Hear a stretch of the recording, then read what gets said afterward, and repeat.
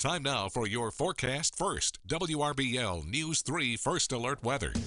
Oh, beautiful sunset right now for our Morgan & Morgan camera. Across the river we go with clear skies. And tonight, not frigid. What's going on with this first alert forecast? We're going to talk about it coming up. But temperatures out there are the story. Even at this hour, we still have upper 60s. We even have a few temperatures close to the 70 mark this afternoon in Barber County. Now, the big story, you're going to see me highlight this. It's going to be a high pressure block. What does that mean to us? Well, it means that winter weather will be held off for a while. You're going to see what it's going to do towards the Midwest coming up. You're watching WRBL News 3 on your side. All right, thank you so much, Bob. Straight ahead, and what prosecutors describe as a scheme to steal millions of dollars from Muscogee County. The mastermind behind it all is believed to plead guilty tomorrow. Next, updates emerge in the 2006 murder of an Auburn University graduate student when the suspect is expected to appear in court nearly 2 decades later. Plus, Columbus police team up with Georgia State Patrol on a crackdown that has had more than 500 cases in crime over the span of just 3 days. The results of that joint effort this hour as News 3's Evening Edition starts right now. On your side, this is News 3 Evening Edition. Well, good evening to you, and we thank you for trusting News 3 Evening Edition. I'm Blake Easton, in tonight for Teresa Whitaker and Phil Scoggins. Leading us off tonight, we begin with breaking news right now out of Columbus. Sergeant Everard with Columbus Police confirms one person was shot in the 4400 block of Rosemont Drive. One black male was shot. The status of his injuries are unknown at this time. Now, no identity has been confirmed by police. The scene has been cornered off, and individuals are asked to avoid the area as this is an active investigation. We're working to learn more, and once we do, of course, we'll update you right here on air and online at WRBL.com. The Muscogee County Sheriff's Office is cracking down on gang activity through their law enforcement Operation Zero Tolerance. Our News 3's Sacra Gray joins us now with more on how the Sheriff's Office is working to put identified gang members behind bars. Sacra? Blake, the Muscogee County Sheriff's Office Drug, Gang, and Fugitive Task Force is teaming up with local and federal partners to seek and arrest gang members with active felony warrants. The operation is working to up the visibility of law enforcement, especially in areas with high levels of gang activity. Here's the breakdown from this weekend. Investigators cleared 5 felony arrest warrants and 3 misdemeanor warrants. A total of 6 people were arrested. 5 of those were identified gang members. Investigators seized 3 firearms, 2 of which were stolen. They also seized 146 grams of marijuana, 14 grams of cocaine, 35 ecstasy pills, and over $2,000 cash.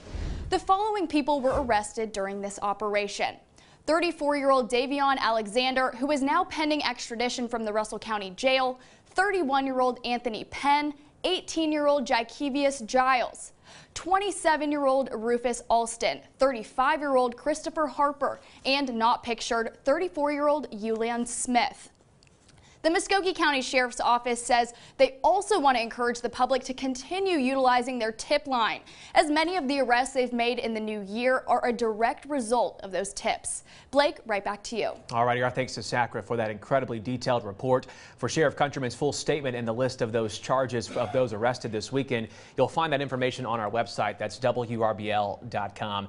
Also happening in Muscogee County, the Columbus Police Department partnered with Georgia State Patrol for a crime suppression operation. The 3-day period spanning from January 28th through the 30th ended with nearly 60 arrests, more than 100 criminal charges, more than 600 traffic citations issued, and nearly 100 grams of illegal drugs seized. We'll break down more details on that operation that involved more than 40 officers from the local and state level, and out of the nearly 500 cases, how one turned violent. That's tonight on News 3 Night Watch. A former Columbus court employee accused of stealing hundreds of thousands of dollars in public funds could soon be pleading guilty. Willie Demps was indicted in federal court back in August. Our News 3's Chuck Williams joins us now with the latest developments. Chuck. Blake, there's a hearing scheduled in U.S. District Court tomorrow morning in front of federal judge Clay Land. Recent court documents indicate that Willie Demps may be ready to make a deal. Willie Demps was Chief Deputy Clerk of the Muscogee County Superior and State Courts for almost 3 decades before he abruptly retired. Demps and 7 alleged co-conspirators were accused of stealing nearly $500,000 in court funds over 10 months in 2019. 6 co-defendants have pleaded guilty in what authorities say was a check-cashing scheme out of clerk accounts. An FBI agent told the court the amount could have been in the millions going back to 2010. According to a January 13th motion, an assistant U.S. attorney told the court a possible deal was in the works. Quote, the United States and defendant Willie Demps are negotiating a plea deal in this case. The parties anticipate that defendant Demps will plead guilty to a superseding information, which includes a charge of tax evasion. Amelia G. Helmick, Assistant U.S. Attorney. Demps attorney Charles Cox out of Macon tells News 3 he will not have comment prior to Tuesday morning's hearing. The U.S. Attorney's Office does not comment on pending cases. Blake, back to you. All right, thanks to Chuck following that story the entire way through. Really big new details tonight. Curtis Porch, Doreen Porch, Terry McBride, LaMarcus Palmer, George Cook, and Samuel Cole have admitted to their roles in the conspiracy. Only Demps and his mother-in-law, Rosalie Bassey, have not entered guilty pleas. Also in Columbus, 2 men have been arrested on multiple charges of sexual exploitation of children. According to the GBI, 38-year-old Adam Page and 42-year-old Jeffrey Garman were arrested on January 25th after separate investigations. The arrest of the men came after search warrants were executed at 2 homes connected to the men in the Columbus area. Both Page and Garman have been charged with 4 counts of sexual exploitation of children. Both men have been booked into the Muscogee County Jail. And as we head into the break, I want to say thank you again for trusting WRBL News 3. Coming up, we'll take you across the river into East Alabama, where we're following a number of developing court cases right there in Lee County. We'll be right back. News 3 is on your side with Teresa Whitaker, Phil Scoggins, Chief Meteorologist Bob Jeswald, and Sports with Rex Castillo.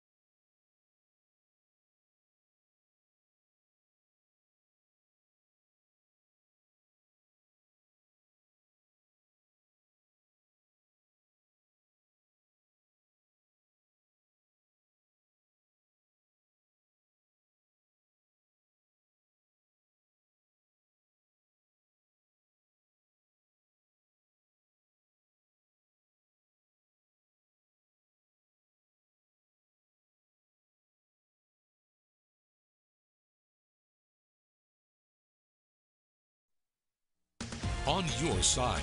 You're watching WRBL News 3 Evening Edition. Well, tonight we're following a number of developing court cases for you this evening across the river in Lee County. However, a defense attorney for suspected killer Grady Wilkes says they will probably need more time to prepare. Now, several Auburn police officers and Beekner's Motorcycle Club were inside the courtroom Monday to show support to Beekner's family during the status hearing. Now, this trial could take at least 2 weeks, and a larger jury pool expected to be brought in for jury selection. Wilkes is being held without bond. He also faces 3 counts of attempted murder when investigators say he fired upon several officers back in May of 2019 as they responded to a domestic disturbance call from the mother of Wilkes' child at a mobile home park off of Wire Road. Well, the man accused of kidnapping and killing an Auburn University graduate student back in 2006 is slated to go to trial March 28th. Ennis is charged with the alleged capital murder of 24-year-old Lori Ann Selinsky. A tentative trial date was set for 2020, but the COVID-19 pandemic has, of course, slowed down that process. Ennis was arrested in 2018 after a cold case unit worked on the case, and a grand jury returned indictments on capital murder for murder during a kidnapping and murder during a burglary. Now, as far as we know, a body has not been recovered. However, investigators are not commenting on any evidence before trial. Investigators have said Ennis was friends with Selinsky and was a person of interest early on in this case.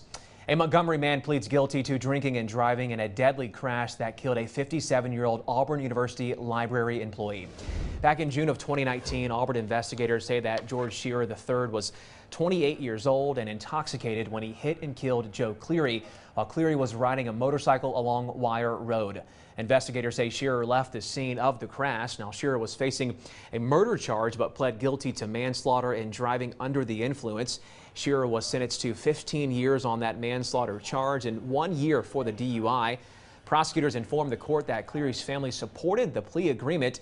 They are filing a wrongful death suit. And you're watching News 3 Evening Edition. Much more news straight ahead. But first, here's a look at what you can expect tonight on News Nation. Tonight on Banfield. New meaning to going postal, why a mail carrier is a new hero in New Hampshire. Plus, your worst flightmare, an ocean of luggage, a sea of despair. What caused all of these jet blues? And how many Americans actually get away with murder? That's tonight on Banfield on News Nation. And you can watch News Nation in prime time each night starting at 8 Eastern. Take a look at your screen to find News Nation on your television provider. We'll take a quick break and we'll see you in 3 minutes. Hurt by a big truck? 1-800-CALL-KEN. One call, that's all.